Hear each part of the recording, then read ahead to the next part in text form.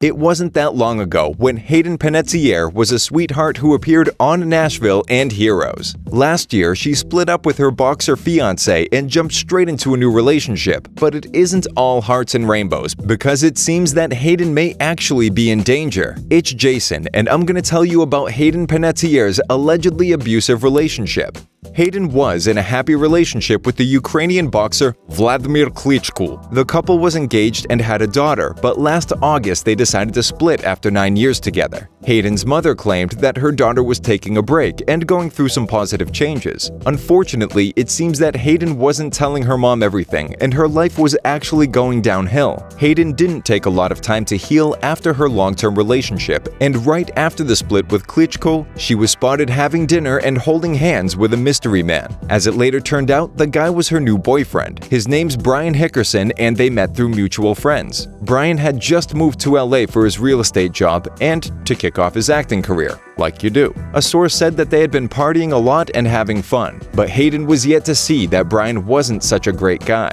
The first red flag popped up when, in November last year, Hayden was involved in an assault incident after the police received a call about an altercation involving Brian and his father. When the police arrived, apparently Hayden was drunk and in a state of panic. That was when Brian was arrested for the first time during their relationship for assaulting his father. And this is when her friends started noticing that their relationship wasn't healthy. But Brian issued a statement and obviously said that Hayden is happy and healthy and her friends and family aren't worried about her at all, and he basically told everyone to leave them alone. This is a pretty questionable statement if you ask me. Isn't this what abusers always say? It looks like Hayden's mom was quite involved in the relationship because the three were seen heading to dinner a few months after the previous incident. Did she not notice anything suspicious? Was this dinner supposed to show that Brian is a good boyfriend? They dated for only a few months when Hayden said that she was ready to marry Brian one day because he made her happy and she loved spending time with him. Did he completely wrap her around his finger and she forgot that she had a child? Cause her daughter is completely out of the picture. But the most serious and alarming incident took place in May after Brian and Hayden came home from a night out